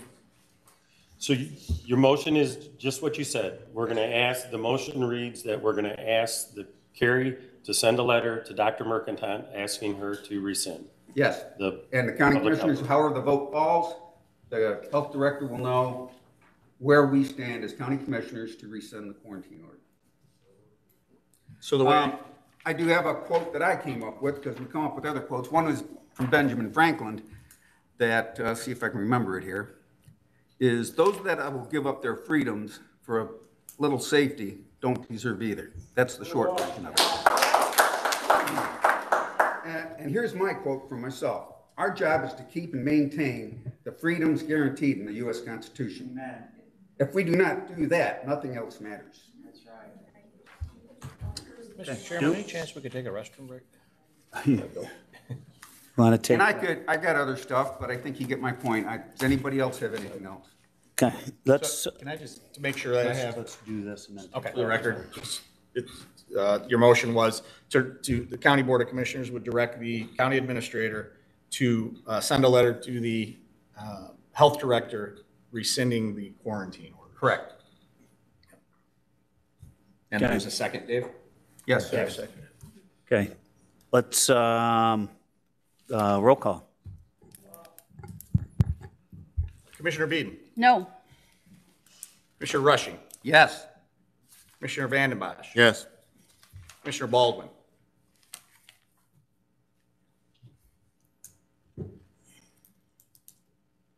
I wish I'd had more time. I don't like the things thrown out like this. I liked the wording of the resolution. I like the wording of the resolution from Ms. Bivens. None of that can be discussed now because this is where we're going. Yes, it can go. The resolution is a completely different issue. We can put that on our agenda for next month. We also have the agenda for the resolution. Yeah, that was just, drafted you by gotta, Trevor's. I have to vote? yeah. Okay, so, but I guess that was my statement. So my vote right now is no. Commissioner McConnell, Yes. Commissioner Dunn, Yes. Chairman Bowman. Yes. Resolution passes 5-2. Okay. So we are going to take a 5-minute bathroom break, then we are going to get into our new business on our agenda. You're more than welcome to hang around. You're more than welcome to leave, or it's your point.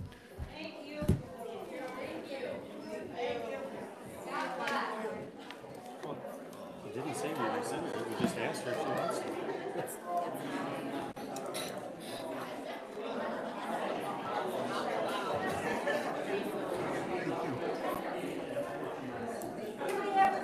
And I'm not sure it'll get on the agenda, but as far as the resolution, it takes 2 people to attend the agenda. Why wouldn't she be here? Yes. So, Nope. I don't. Well, think send that's an my email. email.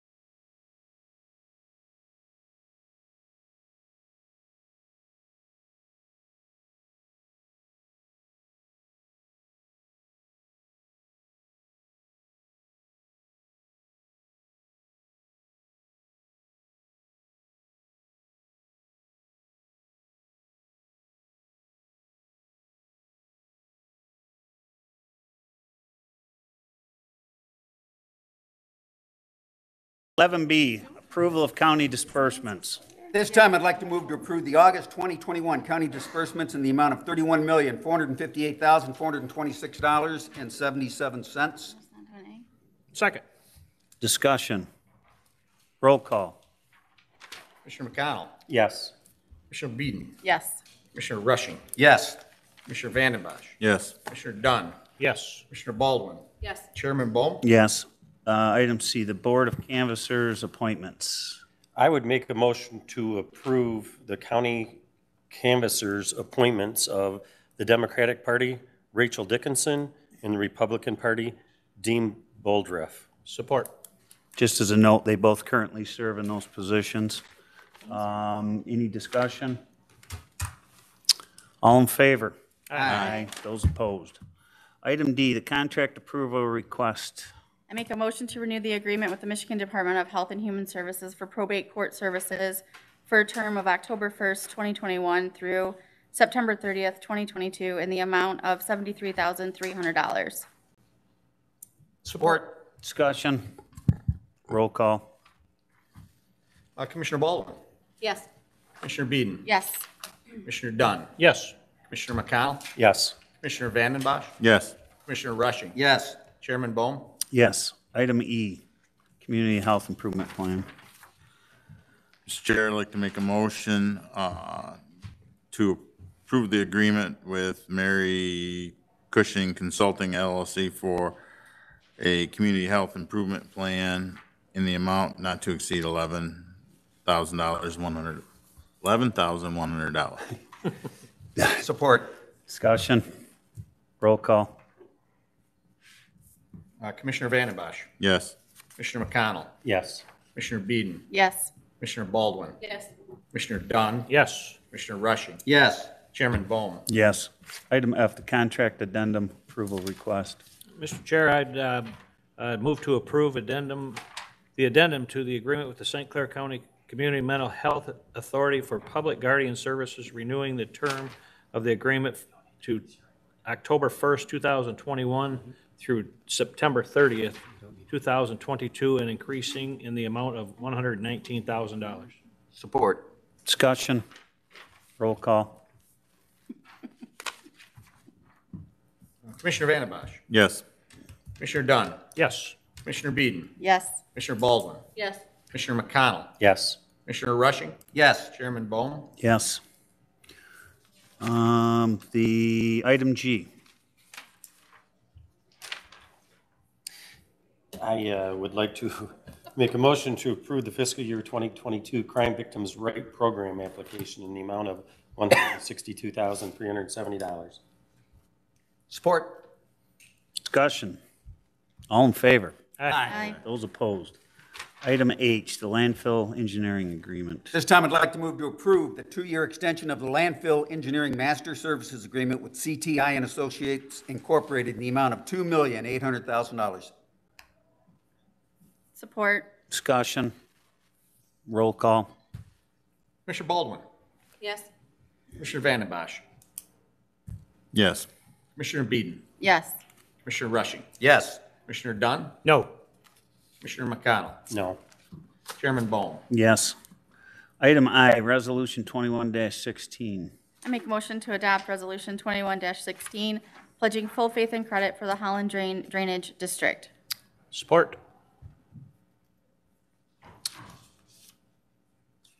We got to do a roll call on that. Can we Discussion. loan money out of any other accounts?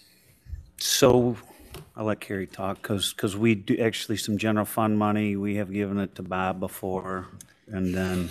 So we have used some available cash for short-term notes. However, the amount of cash available to do that is very limited, and we were kind of maxed out on that. And it was causing some of our funds to be in deficit just because of how we have to account for it. So that was scaled back a couple years ago, the amount that is loaned out. But and we're not allowed to use, say, like the delinquent tax fund with the amount of money that's there? Couldn't we, instead of having money sit in a savings account at 0.0025? So that's what we were doing technically. It has to be invested in the items under the Public Act. And that's not one of them. And there were complications with it through the audit, and we were able to show it more like a due to, due from other funds, and we were able to gain that interest. However, it did cause some issues with our funds being in deficit and having to do deficit elimination plans to the state of Michigan. Okay. All right, I just thought that it would be a good way to. Yeah. Roll call. Commissioner Dunn. Yes. Commissioner Beeden. Yes. Commissioner Baldwin. Yes. Commissioner McConnell. Yes. Commissioner Rushing. Yes. Commissioner Vandenbosch. Yes. Chairman Bone. Yes. Item J, the 2021 budget adjustments. Mr. Chairman, I'd like to make a motion to approve the 2021 budget adjustment as presented. Support. Discussion. Roll call. Commissioner Beeden. Yes. Commissioner Rushing. Yes. Commissioner Vandenbosch. Yes. Commissioner McConnell. Yes. Commissioner Baldwin. Yes. Commissioner Dunn. Yes. Chairman Bone. Yes. The item K, the manning table changes. I would make a motion to approve two full-time clerk 2 positions to 2 public health nurses and 1 public health nurse coordinator to the health department manning table. Support? Discussion. All in favor? Aye. Aye. Those opposed? 2022 Medicare Advantage renewal. Mr. Chairman, I would move to approve the 2022 Medicare Advantage renewal documents as presented. Support. Discussion. All in favor? Aye. Those opposed? Actually, opposed with 0. Manning table request. This time I move to approve the addition of a full-time case manager to the Public Guardians Manning Table. Support? Discussion. Sorry, Dave. All in favor? Aye. Aye. Those opposed? Seasonal snow removal. This time I'd like to make a motion to approve the agreement for seasonal snow removal and salting services with Kevin's Lawn and Snow for a 3-year period in an amount not to exceed $66,690.50 per year. I'll support now that I realize it's not seasonal snow and sailing services. I looked at it and I thought, what are sailing services? I don't know, but I want some. I got a quick funny story. So I graduated with Kevin. Actually, he's a year older than I am. And he started his landscaping business back when we were in school.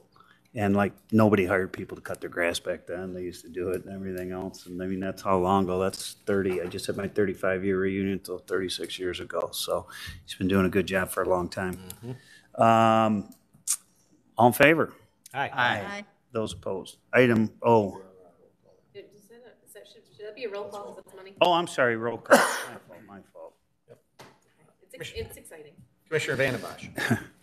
Yes. Commissioner Rushing. Yes. Commissioner Dunn. Yes. Commissioner Beeden. Yes. Commissioner Baldwin. Yes. Commissioner McConnell. Yes. Chairman Bone. Yes. Item O. I would make a motion to approve the fiscal year 2020 secondary road patrol grant application for the sheriff's office in the amount of $78,192. Support? Discussion. All in favor? Aye. Those opposed? Item P, the Goodles County Park Playground Equipment Purchase. Mr. Chairman, I would move to approve the purchase of playground equipment for the Goodles County Park from Landscape Structures in the amount of $250,789. Support? So Nancy was going to put this on the agenda for next month. They had a 5% increase. This was already laid out in her capital expenditure budget, so she brought it in so she could get it done before the price increase in October 1. So that's Crazy stuff, right? I mean, you look at what 250,000 buys you in playground equipment, and it's not like it's as big as this building, right? And you'd think it should be. Yeah. But it's all designed properly. Roll call. Commissioner Baldwin. Yes. Commissioner Dunn. Yes. Commissioner Vandenbosch. Yes. Commissioner McConnell. Yes. Commissioner Beeden. Yes. Commissioner Rushing. Yes. Chairman Bone. Yes. Item Q, the Aeronautics Advisory Board.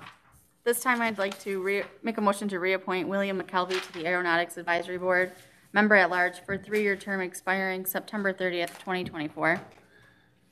Support. Discussion. Just a quick one on the airport. Kathy was at the Michigan something Airport Association. She sent me a text, said it's not looking that red hot for that crosswinds funding. Pontiac, some of the other airports, so she's going to continue to search for it, but there's a good chance that some of those monies can go away, which is not good for the county, you know, as far as federal monies and all that other stuff. So we'll continue to pick away at it. All in favor? Aye. Aye. Those opposed? Item R. This time I'd like to make a motion to approve the fiscal year 2022 traffic enforcement program grant application in the amount of $56,601. Support. Discussion. All in favor? Aye. Those opposed? Item S, the intercept agreement. This time I move to approve the intercept agreement with the Economic Development Alliance of St. Clair County, which upon occurrence of an uncured event of default permits Eastern Michigan Bank to intercept future appropriations from St. Clair County to pay down the loan.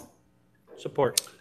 Really what this is to be able to extend, we were trying to figure out a way to extend a line of credit to the EDA for their building. They have an end mortgage, there's an 80%, loan from the, not the USDA, one of the agencies. But they needed to get a line of credit to be able to pay their bills, and then, anybody that's built homes or whatever, you had to do this. So this was a mechanism that we had to put in place to be able to get them a line of credit. I've got a few questions because I may vote no on this. The future boards, Gary explained this to me when I was the township supervisor in regards to road funding, that you cannot tie the hands of a future board. This contract will do that. This potentially, because of past practice, we have $300,000 a year. What if we determine as a board and property goes in the tank, and we're only going to get $50,000? This agreement goes away when the building's done. This is purely for them to be able to set up a line of credit to be able to build the building for the next year and a half. Right, so let's say the bottom, I'm just protect the county first. We may decide as the county board next year, we're giving $0 to the EDA. Well, this intercept agreement, they're not going to intercept any funds. If this board determines no money's going to EDA, correct? Is that correct, Carrie? Yes, so this does not bind us to pay any certain amount to the EDA in the event that they do default. We currently do pay $300,000, but if the board does decide we're only going to pay $100,000, then they can only intercept what we pay. So we're under no obligation to continue to fund them at the level we are today. And of course they got, see if I'm correct, because you know this very well, Jeff, they have a $3.5 million grant that they have received to build a new building. Correct. Is this to upgrade the building to $4.25 million? No, this is purely for float because they have an end mortgage on it. It's a requirement. It could be perceived that way, that they're asking for an additional. Yeah, no. This gives them the ability to set up a line of credit so they're able to pay the bills. Then when, like anything, then anybody to build homes or whatever, you got to go to the bank and you got to get your monies. They don't have the ability to. Of course, EDA has done a lot of good stuff. There's a couple things I didn't agree with, but I think they've done a lot of good things in the county. And I can ask any of the board members, maybe Jay also, are you allowed to vote on this, being vice president of EDA? I think there's a conflict of interest if you did. I'll sustain. We vote on a lot of stuff too. So do I need to abstain when we're ordering equipment for the emergency management? Or Do you receive any benefit from sitting on that board? That's appointed from. Do you get paid for sitting on the board? No, I do not receive any. So what's the benefit? That isn't a mandatory position as the county commissioner. The position you're talking is a mandatory. Yeah, I'll sustain.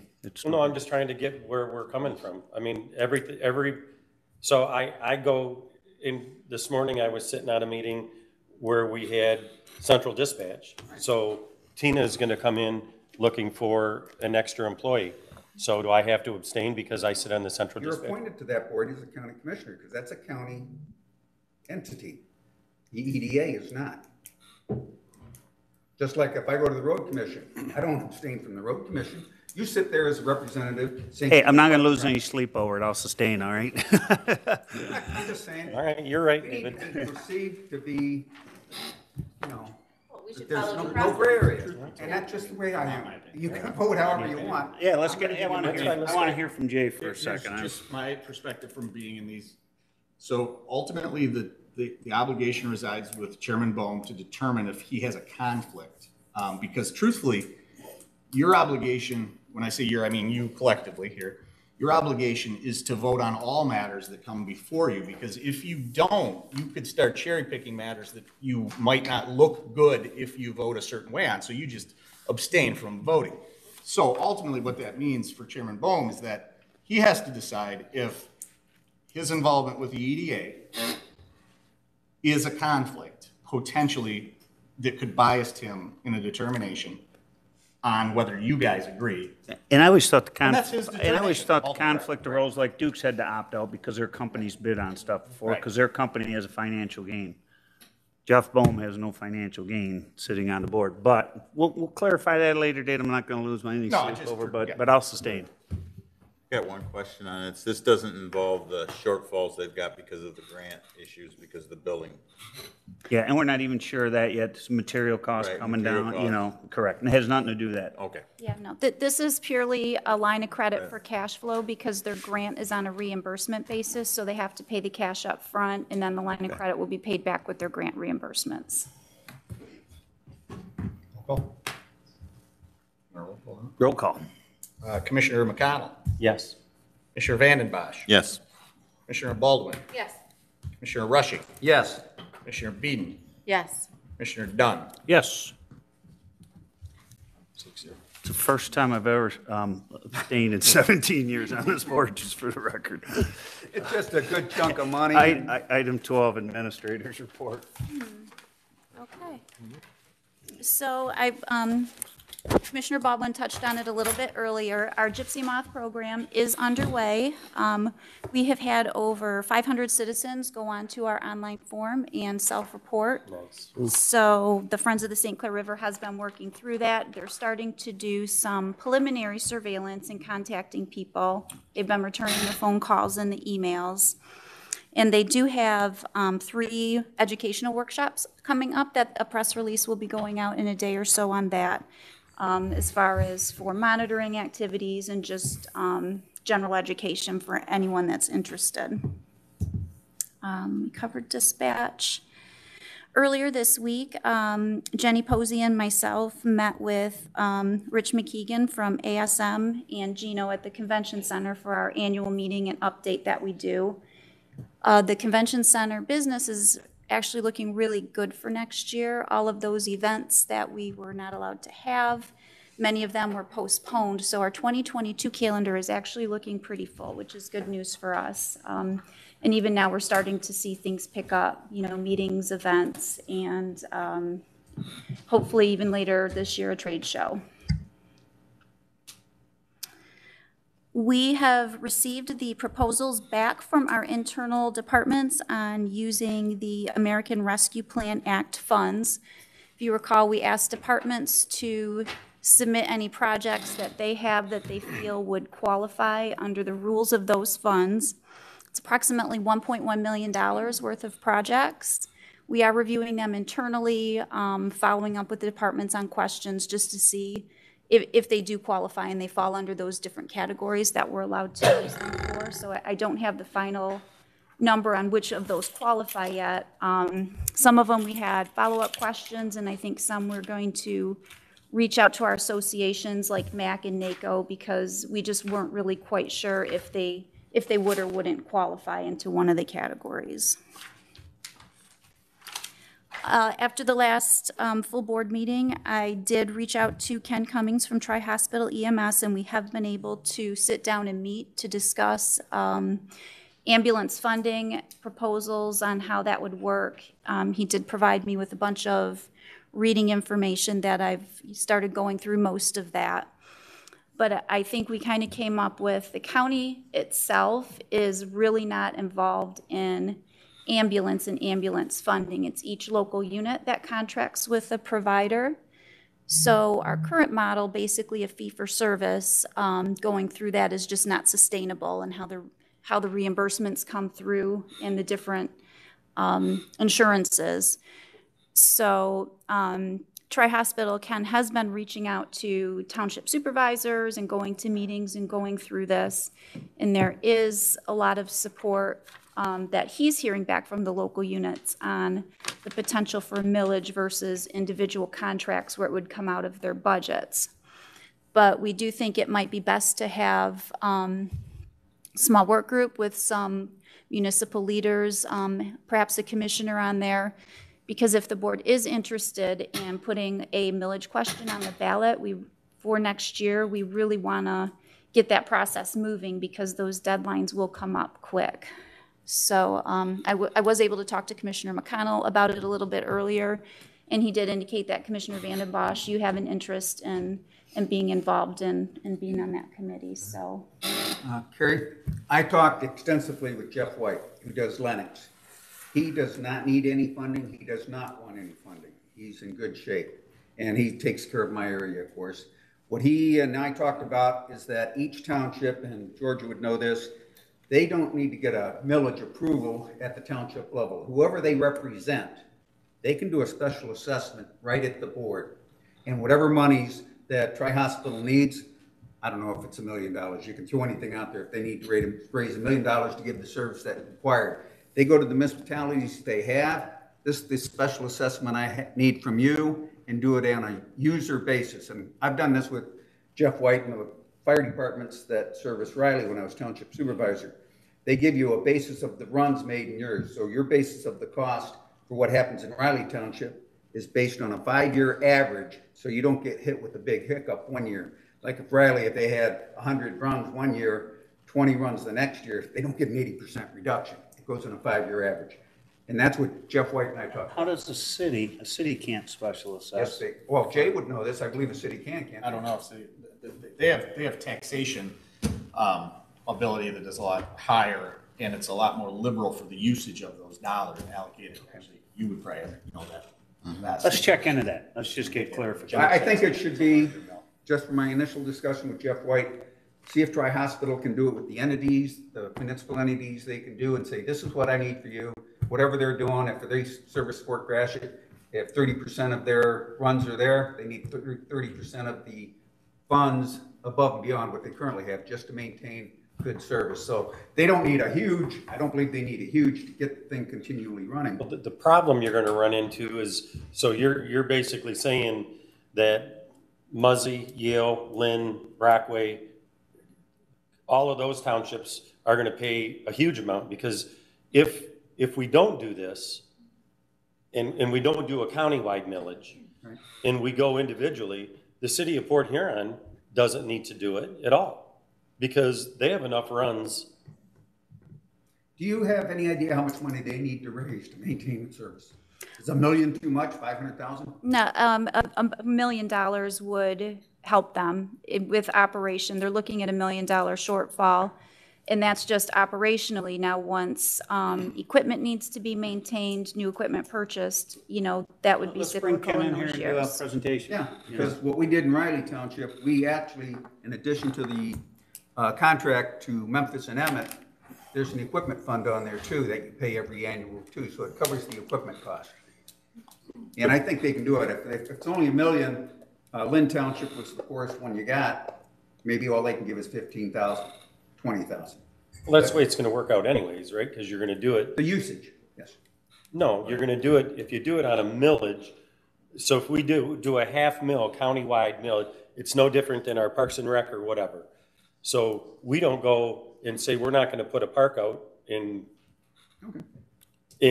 Berlin Township because they don't pay as much taxes as they do it downriver. So, but Jeff White already gets he's a private entity, and he also gets the city of Richmond and the city of Township of Lennox already. They're supporting it. They're supporting it. And then he does direct billing. Same as the taxpayers do in Marysville. What's that? The taxpayers in Marysville support the ambulance service. Right. So in Marysville, the money would, the appropriation, if this would go through, Marysville would receive that $500,000 because they already have their own ambulance service. And the same thing would happen to you. Jeff says he doesn't want it, but I can bet you when Richmond finds out, that they're subsidizing your townships. Why they are? I have Who no doesn't idea. want it? Right, but They're then he would, and I'm just discussion, I think, I'm trying to, but let's get Ken in here, and then we can have a because we're saying he said, she said, blah, blah, blah. Get him up in there here and let's get have. some ideas, and he'll decide what's in the best interest of my Yeah. hospital. Yeah. Okay. Just two more things, I promise. So you approved our Medicare Advantage renewal this evening. We did receive our preliminary numbers for Blue Cross for our active employees, and our renewal came in basically flat. They went up, a couple tenths of a percentage, so that's great I again. know. Hopefully that contract will come before you next month. We don't got a lot of use. And last, our airport manager search, the position has been posted and I've begun receiving applicants. At this time, I think I'm going to leave the position open or posted until it's full. Kathy's official retirement date is December 1st, so we are looking to get somebody in and have a overlap period of time. It's a very specialized field, and to have somebody come in and be able to work with her for a couple weeks before she retires. And that's all I have this evening. So we're going to bring somebody on and then tell them they're going to have a huge shortfall in their budget. Yeah, good. The FAA funding. Yeah, FAA, good luck now. Motion to receive file administrator's report. So moved. Support. All in favor? Aye. No miscellaneous business, any miscellaneous business come for us. Kudos to Commissioner Vandenbosch for his little event down there that he had. It was awesome. I'm probably the most hated man in Marine City, but that's another story for another day. Receive and file. Make a motion to receive and file. Support. All in favor? Aye. Adjournment. So moved. Support. All in favor? Aye. Adjourned.